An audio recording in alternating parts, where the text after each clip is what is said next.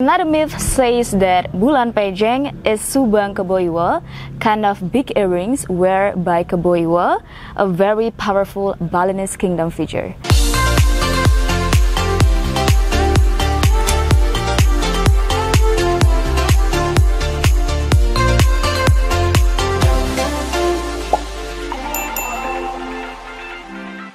Hi everyone, welcome back to my YouTube channel. I'm currently at Penataran Sasih Temple, located at Pejeng District, Gianyar, Regency, Bali, around 27 kilometers to the northeast of Denpasar city. Well, this place has a very unique story behind it.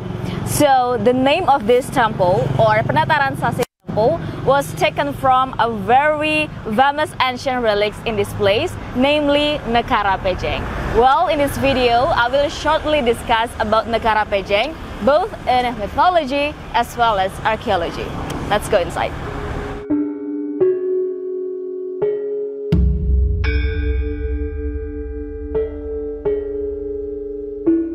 Well, according to the myth that developed in the community, Nekara Pejeng is considered a moon that falls to earth, which is around this area, and illuminates the surrounding area day and night.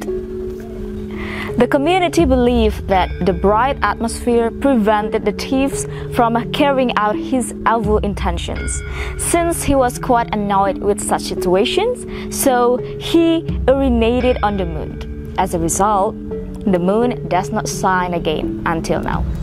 And you know, Nekara Pejeng then is also known as Bulan Pejeng, means bulan or moon that falls in Pejeng.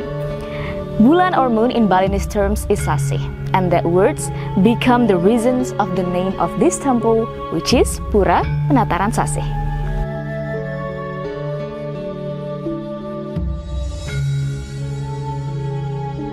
Another myth says that Bulan Pejeng is Subang Keboiwa, kind of big earrings worn by Keboiwa, a very powerful Balinese kingdom figure. Well, with his magic, he has succeeded in making several sacred places like Gunung Kawi Temple and Goa Gajah.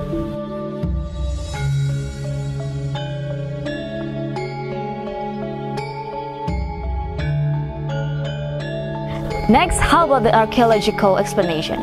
Well, according to archaeologists, Nekara Pejeng is a bronze Nekara shaped like a drum with a waist in the middle, has two sides of the punch area, and one part of the punch area is open.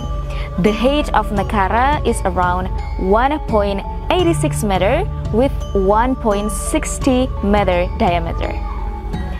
When you see it up close, everyone, you will find some of motifs on the Nekara, like star pattern, bird feather, the tumpao pattern, which is similar with batik pattern, the letter F pattern, and a pair of marks. These decorations, besides containing magical religious symbols, are also beautiful works of art, as well as a proof of artistic creativity of local wisdoms in the aesthetic field from the Balinese Perundagian period or Balinese traditional architect.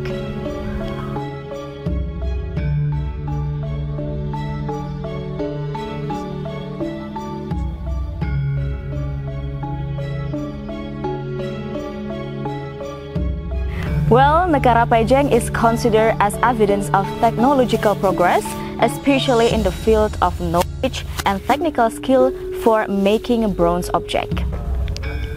The mastery of this new technology is supported by the discovery of 5 fragments of stone molds to make Nekara's decorations are exactly the same as the Nekara Pejeng, but only smaller in size. And you know, everyone, until now, the prints are stored in the Pusah Manuaba Temple in Gianyar, Regency. Therefore, the finding of this Nekara printing tool confirms the evidence of mastery of technology to produce bronze items by the Balinese people during the Perundagian period.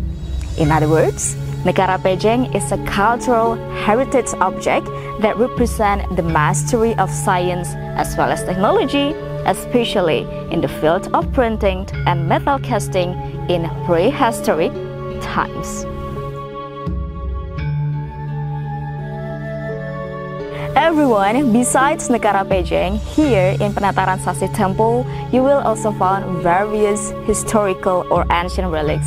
There are several archaeological remains, such as Ganesha statue, and then the statue of the embodiment of Batara Batari, or Balinese Hindus gods manifestations. You will also find the priest statue, and then Chaturkaya statue, the Dwarapala, and also Lingayoni statue.